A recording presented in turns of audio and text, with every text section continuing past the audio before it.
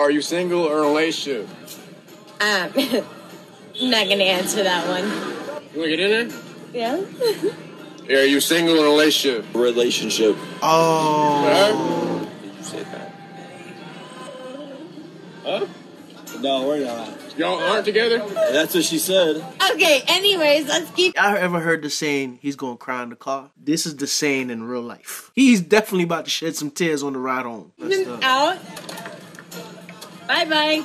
Yeah, this guy's gonna make you Snapchat famous. Keep going, keep going. I'm gonna be the victim, but... Nuh-uh. Yeah, you know how it is. Like, you always see these, like, sad ass... You always feel bad for them. Chicks, they say for, like, 6 months we're in a relationship, and then they say on camera they're not. I always feel bad for those guys. It looks like I was one. That's gonna get you some views. That's some real ass shit, and you f***ing know it, boss. Thank you. All right. Hey, I needed you more than you ever knew. That was real. That ending part was real. He said, I needed you more than you know it. Damn. You know what this remind me of? I don't know how many of y'all are from Atlanta, but for a point in time, I used to go party in Buckhead. They had the Buckhead bars. One thing about me, I did not like going to black clubs. I always like going to party with white folks. I personally feel as though white folks know how to have fun. Unless I was in New York and I was partying with my Caribbean people where we actually danced. When I came to Atlanta, I realized in the black clubs, everybody's just walking around looking tough and they don't dance no more. In Buckhead, these folks used to get so goddamn drunk that you never knew what to expect. And I've seen countless situations of dudes, white guys specifically, who came to the bars with their girlfriends and their girlfriends got so drunk to the point where they started doing the most disrespectful things. And when I say disrespectful things, I'll give you a prime example. One time, I was in this bar, it's called Dive Bar, and I'm just sitting down. And it's a chick in there with her boyfriend, and she's drunk as hell. At the time, I had my fitted on. She took my fitted off my head, put it on her head, and she's like, oh, you're cute. Meanwhile, her boyfriend is right there. And the whole time, she's like trying to touch my face and touch me. And like, I'm looking at him like, pull her hand down. I'm sorry, dude. I'm sorry, dude. I'm like, no, you're good, you're good. She kept on pulling her hand down. Then, this tried to kiss me in front of this man. I took my hat and I exited stage left. Well, when me and my peoples left and we walking outside, this is where this shit get dangerous. And this is where it can get dangerous. And he almost got fucked up that night. They're walking outside and it had a group of drunk guys outside. She started flirting with the drunk guys while he's trying to pull her away. And then they're like, hey, bro, stop cock blocking, bro. And he like, bro, this is my girl. He almost got fucked up because her drunk ass did not know how to control herself. I just saw a video of this man saying, he's like, am I the only guy that will never approach a woman, like no matter how beautiful she is, no matter, and whatever, I'll never approach a woman. And he's saying that if a woman really wants you, she'll come up to you.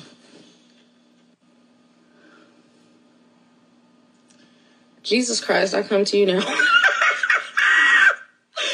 Come to you now, Lord, as humbly as I know how, to ask you to please send the flood, oh God.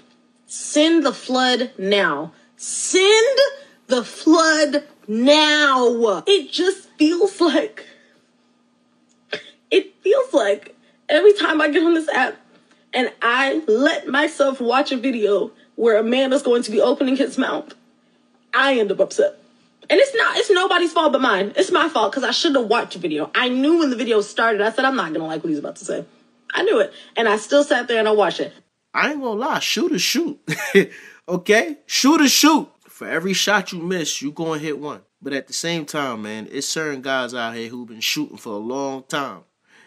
And they keep coming up short. As a man, you're supposed to be the hunter. But I want you to understand something. This is something I'm going to work on because I plan on working on myself. I was going to start a new YouTube channel and it was just going to be about self-improvement. As a man, you're supposed to be the hunter. But if you are able to become the best you that you can possibly be, your hunt will be easier. Instead of having to chase them, you be the best type of bait. And when I say be the best you can be, and I'm talking about physically, mentally, emotionally, financially, just the best you can be.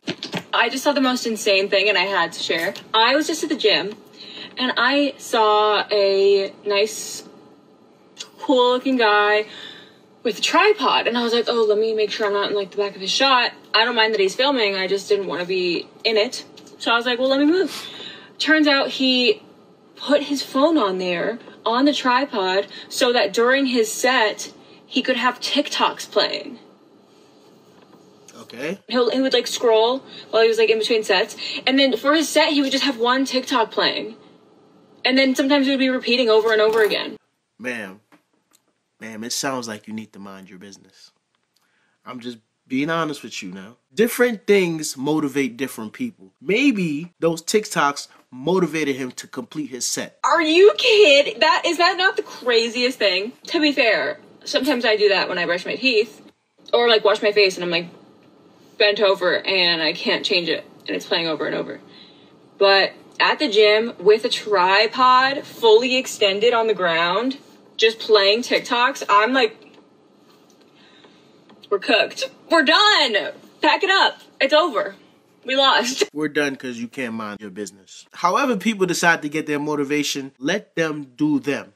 I know I'm going to get a lot of hate for saying this out loud, but women, if you are in a relationship or dating, remember there is no 50-50. You shouldn't be paying any bills, not because you can't, but because your man should be treating you like a queen. And I felt like saying that because I'm right in front of the Buckingham Palace in London, and I realized that every man should treat his woman like a queen, because otherwise there are a million others who are totally ready to do that. So don't settle for anything less than you deserve, ladies.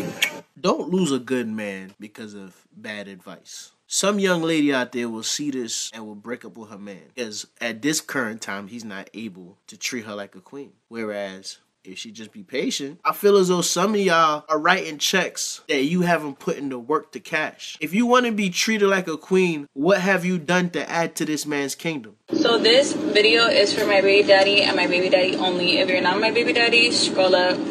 Or as a matter of fact, let's all just stay here and listen to what I gotta say. So you see, I get it that I'm really that B. And I know I was nominated by you to play a father role too. Trust me. But I just find it funny how every time there's a big event coming up, whether it be the start of school, whether it be my son starting something, whether it be anything that has to do with dough, you go MIA or you find a reason to stay mad at me. But point here, moral to the story is that I got it, big dog. I got it. I just spent $400, 2 pairs of shoes for your son, a hat, everything my baby needs, he has, and he's gonna get because of me. So thank you, no thank you. I don't think you should be on the internet talking about your kid's father like that. Sometimes all it takes is a simple conversation. I'm not saying he's innocent. You know, I really don't know y'all's situation. It's always two sides to a story and then there's the truth. So right now we have your side. And honestly, proud of you for being able to provide for your kids and be there for your kids. I would never take that away from you. But I really would like to know the whole story. It's situations where the person complaining might actually be the problem. Again, I'm not saying that's your situation. All I'm saying is I would much rather you communicate with your baby daddy than be complaining to us on the internet. The internet has provided a space where everybody can be the hero in their own story. You know, everybody want to have a sob story. Everybody want to have a story of hardship. I know that grew up with a silver spoon in their mouth that'll come on the internet and talk about they came up out the trenches. What trenches? Just like I know chicks who have baby fathers who are willing to take care of their kids, but because of their own bitterness and because they want everybody to see how strong they are, they purposely sabotage the relationships between them and their child's father just so the child's father can just be like, you know what? You. And then they go on the internet or they go in a group message and tell their homegirls, yo, this ain't shit. You know, I'm out here, I gotta do all this by myself. Tell them what happened. Tell them the full story. I still know it's a few of y'all that watch these videos religiously that aren't subscribed. Go ahead and hit that subscribe button. Go ahead and follow me on Instagram. And make sure you got the notification bell selected to all. That way you can get all the notifications when I upload these videos. Stop playing with me. Hit that subscribe button. Let's get right. What is your definition of a high value man? Question number 1. Question number 2. What is your definition of a high functioning man? Because I just watched this interview with Cam Newton and Dr. Bryant, I believe, and I'm dumbfounded. I'm actually... Yo, my wife showed me that interview. I'm not gonna lie, bro. She read Cam for filth. That video had me looking at Cam kind of weird, dog. Even the Nick Cannon joint too, bro, had me looking at Nick Cannon weird too, dog. Dumbfounded. This man has 8 kids by 3 different baby mothers, and he feels like he's co-parenting and he's being a present dad in their lives, and his kids are not lacking anything regardless of the fact that he has multiple kids by multiple baby mothers. What? Okay, let me go back to the question. No. High value. What he did was created multiple broken families. I don't know if that's where she going, but that's where I'm going. He created multiple broken families. Versus high functioning. So in Dr. Barnes' definition of a high value person, pretty much a person that can provide, a person that has money. Somebody who is high functioning has emotional intelligence, emotional stability, understanding, reasoning, all those things. Cam Newton, you are trying to convince me that as a father of 8 kids and 3 different baby mothers, 3 different women that you are dealing with emotionally, because regardless if you are still with the mother of your children, you are still in a relationship with the mother of your children, regardless if you guys are together, if you catch my drift. Yeah. I just don't get that. But also, not only that, but you are looking for a wife in addition to the situation that you've created. Not anything that has been done to you, but the situation that you've created. I don't think we talk about that a lot. We often come down on women that have kids, multiple kids or multiple baby daddies and stuff like that. And, I think that's trash also. But it's dudes out here that have whole football teams with multiple women. And, we don't look down on them. We say shit like Papa was a Rolling Stone.